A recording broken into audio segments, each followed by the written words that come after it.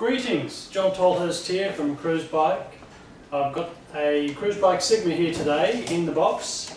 I'm going to unpack it and then proceed to assemble it.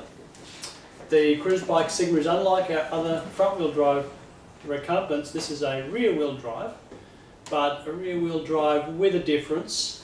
It has a universal joint solid steering system, which you won't find on any other such bike. So it comes in two boxes, wheel box and seat box, and the frame. The frame will come collapsed down. It's three main elements making up a large triangle. So when they go together you'll see the triangle, but for now we just lift the whole pack out of the box. There we go. My arm under there. Put it on the table there. You already see that brilliant red colour. No need for me to tell you it's red. And going along with those frame elements, a couple of items out of here. Cranks, short cranks, I'll tell you about that later. We have the seat pan and the seat cushion. We have the seat back and its cushion. And we have a small wheel. Now that's for the front. And we have a seat brace for the hold the back of the seat. We have the rear wheel, and you'll see two different size wheels, small wheel on the front, large one on the back, and in this wheel the internally geared hub, which is a SRAM High Motion 9, beautiful gearbox, and just perfectly suited to the needs of this bike. Ahead, and I've unwrapped the components and I've just laid them out on the table here, and now the fun begins. We're going to erect the main triangle of the bike. So the main triangle is comprised of this tube, which sits there, and this tube here, which connects on here and meets up on the top of that top tube. So I'll just go ahead and move this into position. Just move that over there. The cables go underneath at the front there. The cables go underneath that bottom bracket. And this pivot here slides into place here.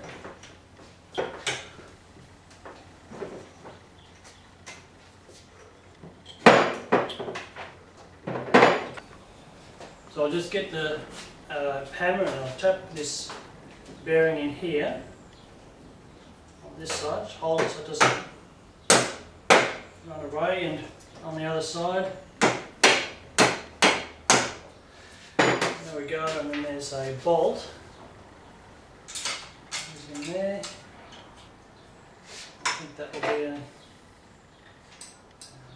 M6, is it? It's an M6. So I'll just turn that.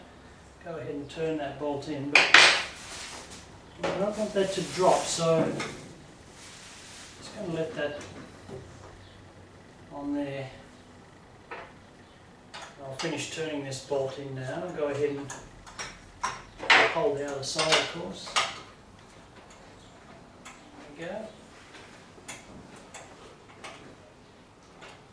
You may wonder why there's a pivot here. Apart from allowing you to pack the bike down small,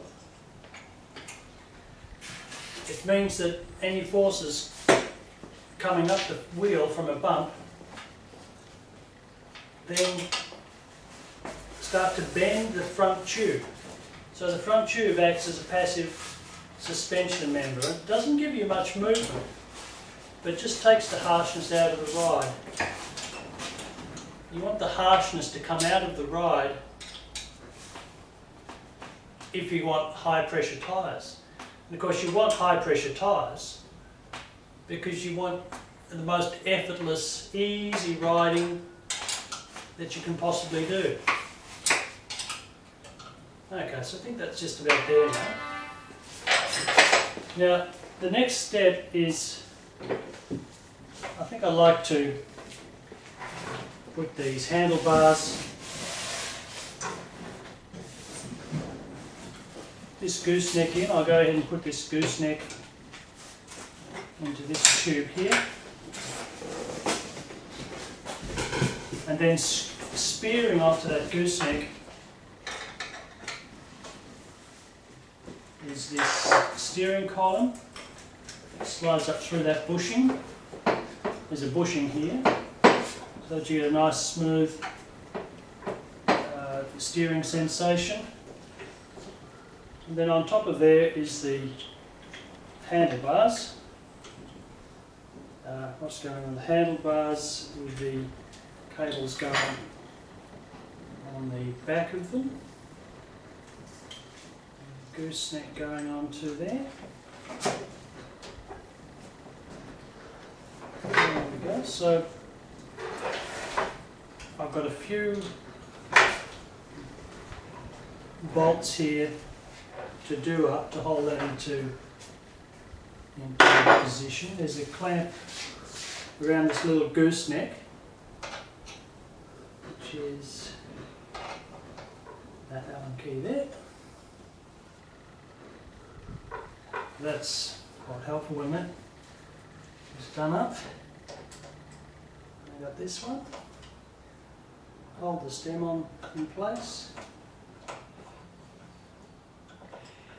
And then your handlebar clamp. I might make some further adjustments to these once the bike's fully assembled, of course. You'll probably notice that that's pointing the wrong way.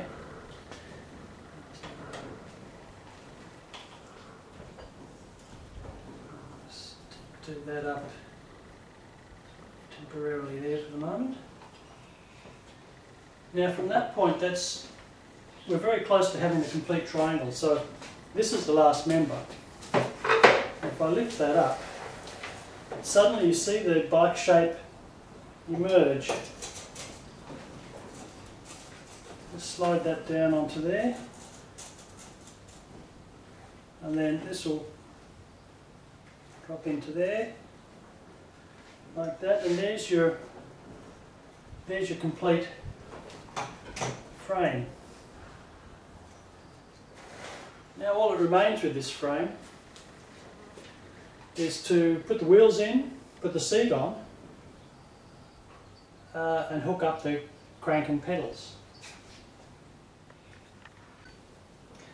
Right, so with the frame up, it's just time to go ahead and put the seat on. First, put the seat pan on, which sits directly on this seat mount. There is a choice of holes. You can adjust the tilt a little bit, but just start off in the middle. That's probably going to be the right place for you. And it simply bolts on with some M6 stainless steel bolts. Like